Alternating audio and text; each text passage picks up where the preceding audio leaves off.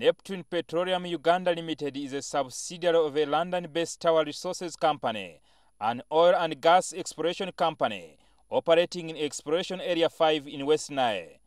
But 6 years since the company was granted a license to occur on oil exploration in the country, they have hit a snag.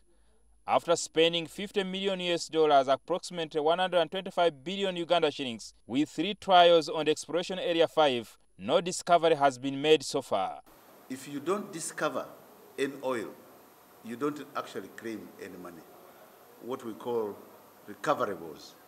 Neptune Petroleum Uganda Ltd could not have done any better, really, out of 3 attempts. But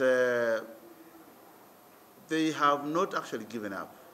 The Neptune managers also informed the probe committee that their license expired on the 26th last month. This means that the company will have to rinse its license to the government of Uganda.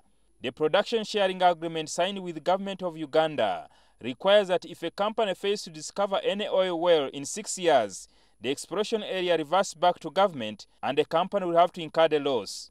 However, the managers cried foul before Parliament, demanding that URA refunds them VAT amounting 3 billion Uganda shillings.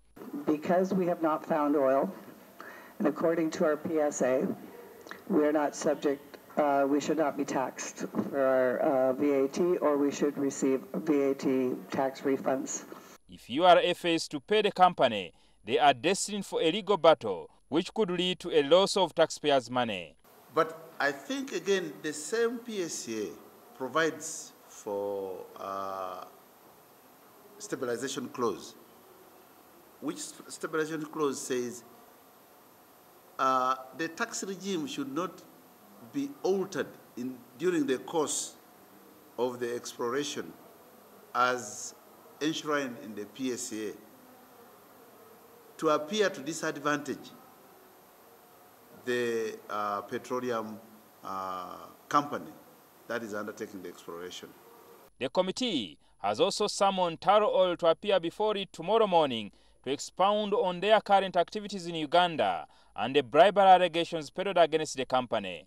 Only Taro and Heritage Oil companies have so far discovered oil in over 50 wells sunk so far. Jingo Francis, NTV, Parliament.